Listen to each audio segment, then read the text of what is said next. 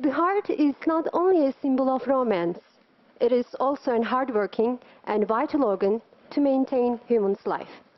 It has to beat all the time. Out of 40 million heartbeats in a year, missing just a few can end your life. Imagine the heart as a real human dynamo.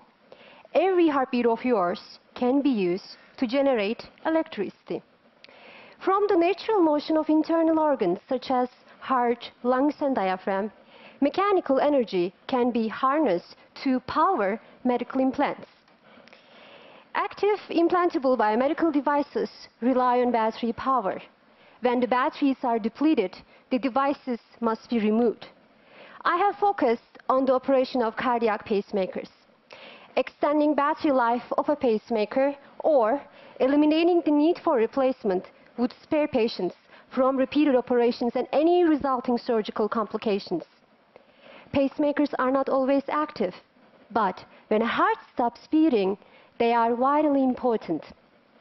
I have developed a device with a battery that never needs to be replaced and is powered by the heart's own motion. Simple heartbeat. As a material scientist, I have been working on new ways to use rigid piezoelectric materials. What does piezoelectric mean? A piezoelectric material can generate voltage and current when it is mechanically deformed.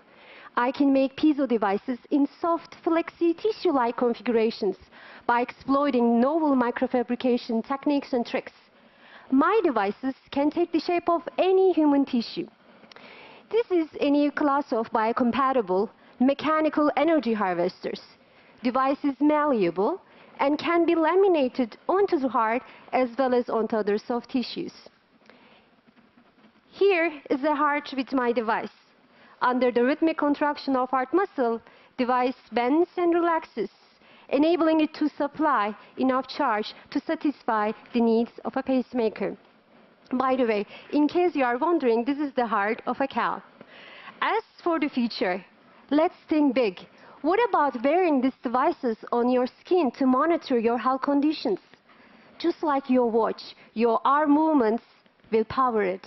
Remember, it's so soft, flexible and thin that you won't even know that it's there. My name is Canan Dagdeviren.